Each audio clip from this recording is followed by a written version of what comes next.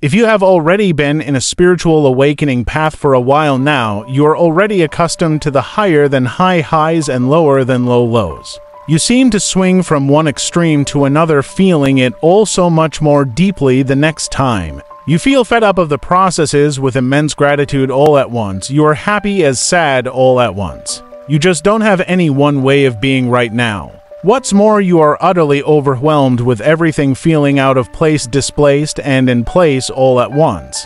Nothing makes sense. The only thing that drives you is an urge to exit the planet, or to turn every nook and cranny looking for a way of mastering the entire existence. You don't want to wait for the process to unfold anymore. You want the next thing right now.